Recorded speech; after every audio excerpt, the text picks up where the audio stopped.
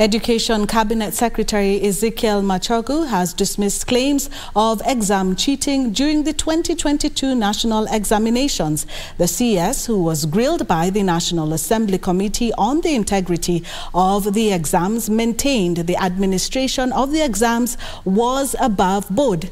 Meanwhile, the legislators are, however, recommending the establishment of a national examination regulatory authority to also superintend over the Kenya National Examination Council. Education Cabinet Secretary Ezekiel Machogu was in Mombasa County, where he appeared before the National Assembly Departmental Education Committee. The CS was on the spot as legislators queried the integrity of the 2022 national examinations. Machogu, however, dismissed claims of leakages, insisting that the process of administering the exams was watertight. Is this reflective? Get this. Is this reflective of the script and the records of the land? Here is a case, and this was a D material. It was a B. We don't have any such case. So kindly, those are perpetrating on the false books, Chair, with all due respect. CS Machogu and the Principal Secretary Bello Kipsang further told the Julius Meli-led committee that the ministry has proposed amendments to the NECT Act of 2012 to fully implement reforms in the examination administration process. Because the moment we don't trust data and statistics, then it gets worrying. That is because if you must be able to explain anything, including how you won an election, it's based on data and statistics. The EACC has conducted investigations, and I think they have been. Meanwhile, in Nairobi County, the Senate Public Accounts Committee was holding sittings.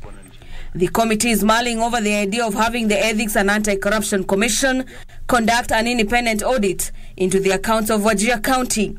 Senators want those who fail to remit county statutory deductions and bank standing orders amounting to 1.5 billion shillings prosecuted. We are not going to have a bailout and give people golden parachutes to go and land in the Seychelles and enjoy life. Wajir will be bailed out, but those responsible must go to jail. And so that's why it's very important for that to happen. And I'm doing this because I understand the situation in Wajir. This is a highly marginalized area of this country. It has suffered historical injustices. And we cannot have a small elite from there worsen the situation. Area Governor Ahmed Abdullahi appeared before the Moses Kajwang-led committee and was hard-pressed to explain how money was embezzled. It is my view that we should give you up to the end of the first quarter of the next financial year to update the Senate on measures that have been taken to settle the legitimate spending bills, but with priority being the statutory deductions and what is due.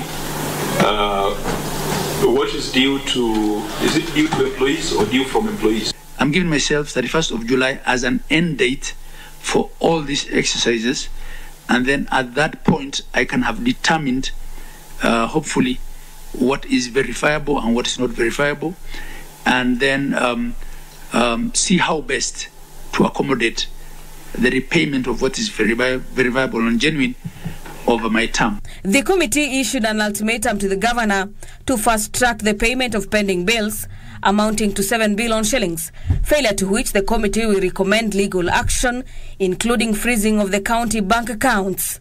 For Prime Edition, I'm Gladys Mungai.